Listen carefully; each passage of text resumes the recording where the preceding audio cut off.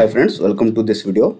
The question is the first ionization enthalpy and second ionization enthalpy. Ionization enthalpy represented by delta Hi. Here delta H means enthalpy change of ionization. Right? It will be always expressed, its SI unit is kilojoule per mole. Right? And the electron gain enthalpy delta H EZ. So electron gain enthalpy represented as delta H means enthalpy change, EZ means electron gain enthalpy. The unit is also same, kilojoule per mole. They have given three elements 1, 2, 3. Sorry, they have mentioned this. Just a minute. Okay. So they have given ionization enthalpy, that is 1 and 2, and also electron gain enthalpy of three elements 1, 2 and 3, and the values they have given it. Based on this data, they have asked the question that the most reactive metal and the least reactive non-metal of these are respective, right? So by seeing that data, we have to tell which is more reactive and which one is least reactive, right? So one of the easiest question. So before telling about metals, reactive metal. What are these reactive metals? See, metal property is what? Metal easily gives one electron and it becomes what? Cation. So this is the property of metal. So for example, group 1 alkali metals, right?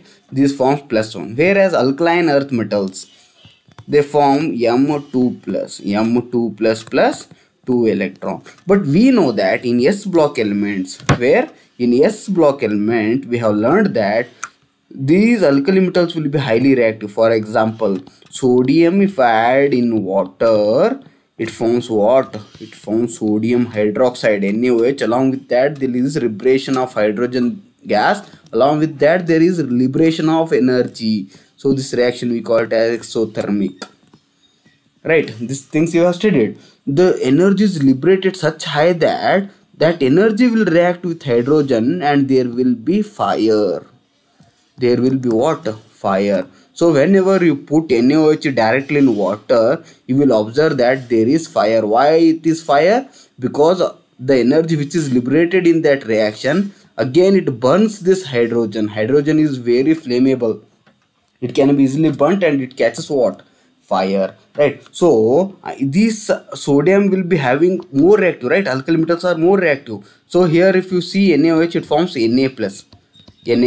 If I want to remove one more electron from Na plus, that is ionization enthalpy 2, that is represented delta Hi 2 will be very high, because Na plus is more stable compared to Na2 plus, because it will be having noble electronic configuration, whereas Na2 plus doesn't. So this is more stable compared to this one. So the second ionization enthalpy will be very high.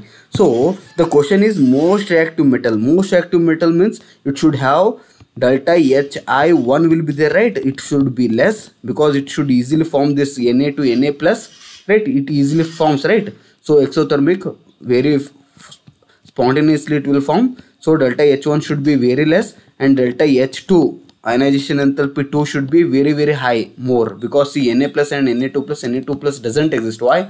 Its second ionization enthalpy is very high. So if you see which is most reactive, so among these 1, 2, see the first element is having lower first ionization enthalpy compared to second ionization enthalpy. So the most reactive metal is what? 1 is the most reactive metal. But question doesn't stop here.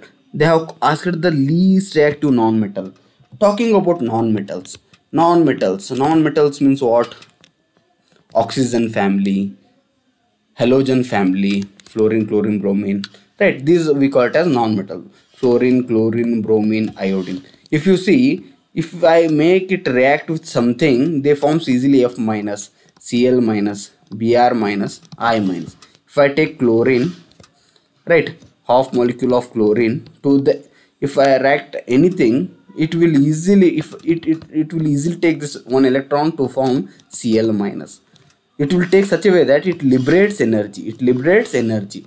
So that the amount of energy liberated to take one electron in its what valency orbital, right, or valency shell, that we call it as ionization enthalpy, right? Since it is liberating energy, the delta H is the ionization enthalpy is negative. So these are what non-metals which are more reactive. But the question is they have asked least reactive non-metal. So these are most reactive non-metal. Why? Because easily takes one electron, becomes Cl minus and gives energy, and the energy will be negative. So if you see delta H easy, that is ionization enthalpy, this is negative, it means easily forms negative. This is also negative, minus 328, easily forms negative, means these two will be more reactive, more reactive.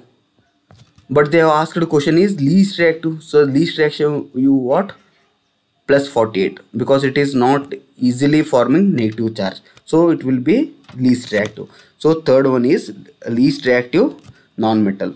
So whereas we got it right, one is what? Most reactive metal, whereas third one is least reactive non-metal.